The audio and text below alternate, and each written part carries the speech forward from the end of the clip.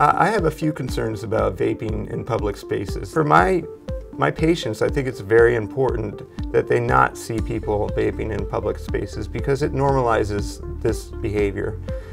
The behavior is an unhealthy behavior, and it's very important for children not to be exposed to this, not just for the health risks, but for the fact that it's normalizing a behavior that is not healthy. Vaping really clearly leads to use of combustible cigarettes in the future, especially for young individuals. And I worry that if our young individuals do see people using these products, especially e-cigarettes, they'll look at them and think, well, they don't seem all that dangerous because they're allowed to use them in public spaces. They can't be as dangerous as those as regular cigarettes.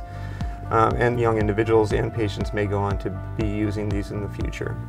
My other big concern about e-cigarette use or vaped solutions is that we really don't know the exact amount of toxins and dangerous chemicals in the secondhand smoke exposure to our patients and our children.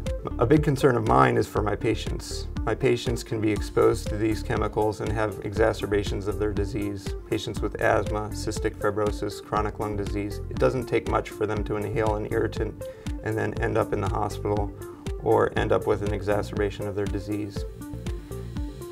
I'd like to clear up some misconceptions about this ban. It's not a ban on vaping. It's a ban on vaping in public places where combustible cigarettes or traditional cigarettes are already banned. So it continues to protect our populations, even the most vulnerable populations of patients with lung disease, so they can be protected against irritants that could make their disease a whole lot worse. I've made my plea to the Allegheny County Council to support this piece of legislation banning e-cigarette use in public places. I'd ask you to consider also making a plea to the Allegheny County Council in support of this ban so that we can continue to have Allegheny County a place that's healthy for all of our individuals, especially the patient population that we serve.